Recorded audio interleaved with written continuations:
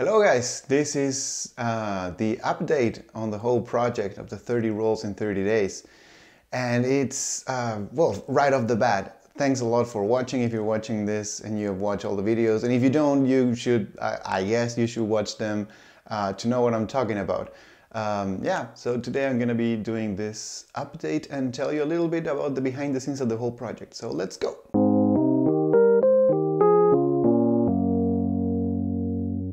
So first, this is not going to be a super detailed video. This is more than anything just a video to answer some of the questions that you have or that you have posed on the other videos and talk about the things that I've discovered so far. Not everything, because I want to do a video at the very end on the 31st day and just make like a summary and explain what I've learned by manipulating the camera and what has changed in my perception of the whole thing. So for now, what I want to do is answer some of the questions. The question that I get probably the most is, how do I approach people on the street, and do they get mad when I take them a picture, or do I ask them if I could take them a picture? And the answer is, I almost never ever ask if I can take a picture. On the whole project, on 30 rolls, I guess I have asked probably 2 times to somebody if I can take them a picture. Usually I just do it. And just as a matter of perspective, bear in mind that the Mamiya C330 is huge. It's not like a Leica, it's not like a Fuji, it's not your cell phone. It's a huge beast and it draws a lot of attention. It has 2 lenses and everybody who sees it on the street is like, oh, is that a vintage camera? That's really nice. Hey, where do you get that? Like it's a conversation starter. Like what I said about the Hasselblad, that people will like see you and notice you and you will draw attention. With the Mamiya, it's like 10 times worse. That's what I discovered. When I used to walk around with the Hasselblad, it was okay. I got a fair looks and it was like, oh, people who were into photography actually approached me and we had conversations. But with the Mamiya, it's something universal. I guess it resonates on a level where everybody knows it's an old camera and it looks old and everybody feels like it's from World War II, so there must be a lot of story behind it. And they either smile at you and say like, oh, this guy, it's cool, that's a nice camera, or they get mad at you like, oh, this fucking hipster doesn't know what he's doing. So you get those 2 extremes. At least that's how I have experienced it. And by having such a big camera, it's impossible to blend on the background and be invisible and whatnot, so there's no way you're gonna do that. And the way that I have approached people now with this camera is by becoming super obviously present. And what I mean by super obviously present is I walk around with my camera and I stand next to somebody who I want to take a picture of, and I just let them notice me. Like, they know I'm there, they know I have a camera, but they don't know if I'm gonna take a picture of them or their surroundings, and I'm usually just focusing around. And when they do something that I find interesting, I usually focus on them and have everything set and then just move the camera around and pretend like I'm doing something else. So when they do something interesting, I just turn, take the picture, and then move around, stay there for a few more seconds. So even if they hear the click, then I just do something else with the camera that might sound also, like lift the viewfinder or collapse it, or something that would make noises. So they will hear a click, but when they turn around, the camera is clicking for more stuff, like I'm moving it around. So they don't know if I took a picture or not. And then I just go. That's what I usually do.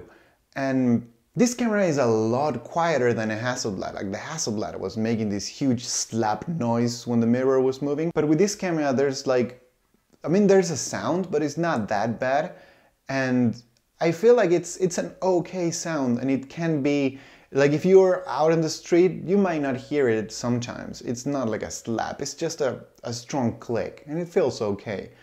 Yeah, so you're not invisible at all by any means, but again, you're not invisible with any camera. I could take pictures with my Leica M3 and still get noticed heavily. So yeah, I guess more than how I approach people in general is how I approach people with this camera in particular. And it has also given me a certain amount of connection with the people because of the camera, because of the size of the camera, because of how obvious and obtrusive it is. It has given me like another layer of understanding how to approach people on the street. With my other cameras like the Hasselblad X-Pan or the Leica M3 or Leica M8, I try to get close to the people, and then when I'm super close I just snap a picture and move away. And if they don't notice me, I feel like I just did it. But with this camera, that's not an option. You're such a menace with this big monster that you need to be perceived as friendly and not creepy. And I guess that's one of the hardest things, because if you're coming close to, for example, pets or kids or girls standing alone, and you come around with this big camera, if you look suspicious, man, it's gonna be terrible. I try actively to be as friendly as possible and smile around and be like, play dumb as much as I can. And if I'm close to somebody, I'm just having fun and then just snap a picture away.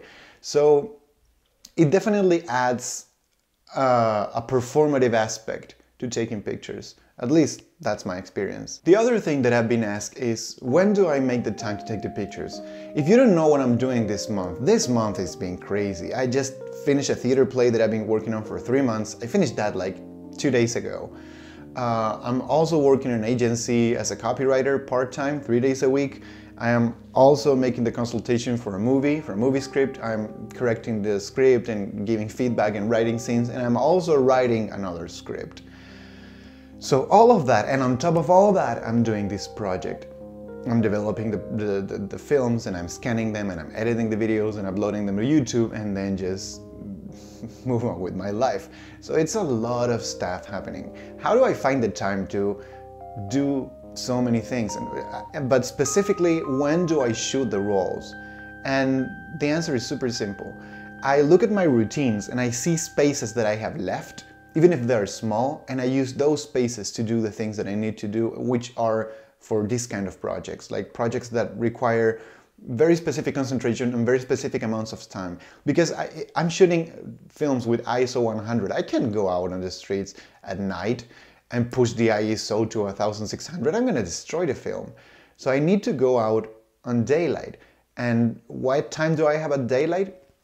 What I usually found myself doing when I was working on the agency was waiting until lunchtime, ate my lunch, and then just run away and take pictures for 45 minutes and then run back to my workplace.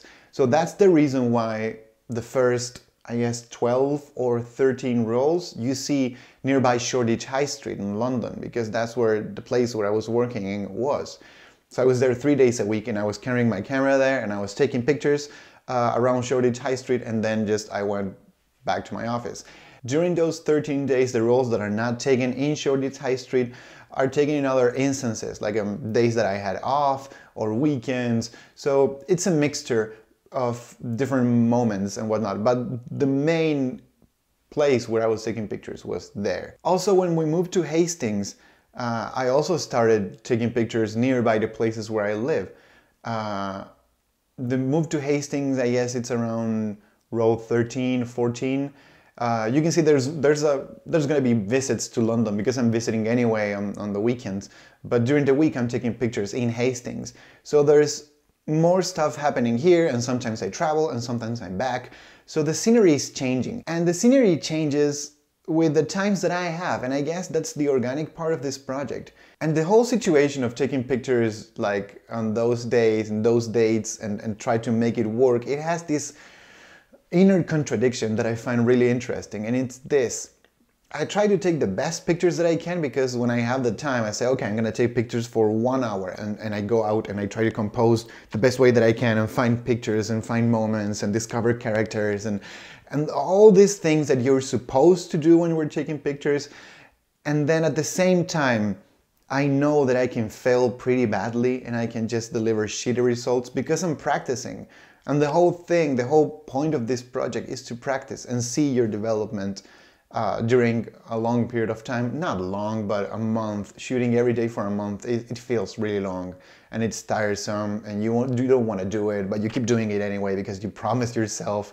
So yeah, try to collide both things. It's interesting because while I am not interested in making it in great pictures and capturing the best pictures ever, I am mostly interested in try to get better at composing and framing and approaching people. I am also trying to take good pictures, so and I'm not afraid of failing. And I guess that's what I wanted to get. If you're not afraid of failing, you're gonna try new things that you have never tried before. I'm trying things that I haven't done before just because I have more time and just because I can do them. And just because I have enough film so I can waste shots. And the possibility of failing plus the need to make it work as fast as possible and in a tight schedule has given me some interesting shots. There are some shots that I'm super proud of. But they are the product of this collision of contradictions. This inner magma that has the project within itself is this contradictory nature of try to take good pictures and not care about the pictures.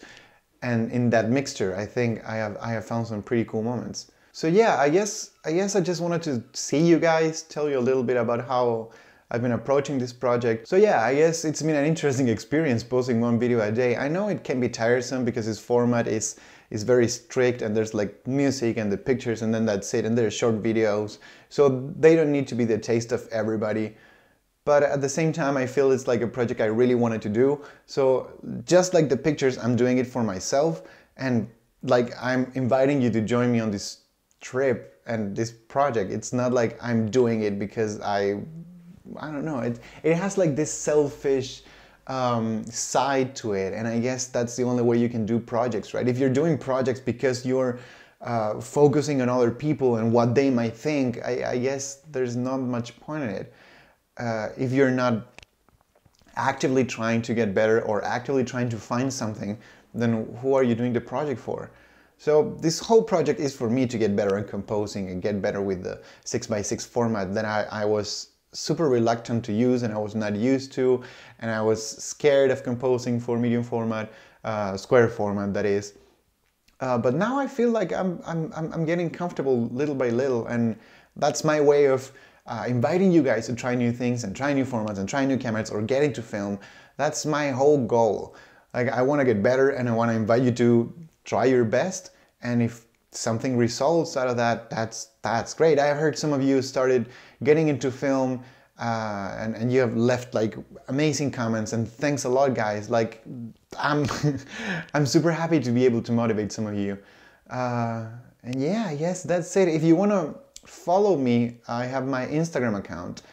And I never plug in my social media, but I guess this is the right time. I am uploading on Instagram some of the pictures that I've taken on the project, and also some of the behind the scenes of the project. I use the Instagram stories. I'm not like a super Instagrammer, but I'm using it as a nice tool to share some of the process. And if you do have an account, you might want to follow me and see what I'm doing and the behind the scenes of the project. I answer questions there too, and I try to share as much as I can of this whole thing, this craziness called the 30 Days, 30 Rolls project. And I guess that's it. I will keep uploading one video a day, and then on day 31 I'll give my summary on the whole thing and tell you all my impressions about the camera and my impressions about the film, about scanning, about everything. But so far I just want to tell you that it's been a great month, it's been an intense experience, and I will see you soon. Have a good one, guys. Keep shooting.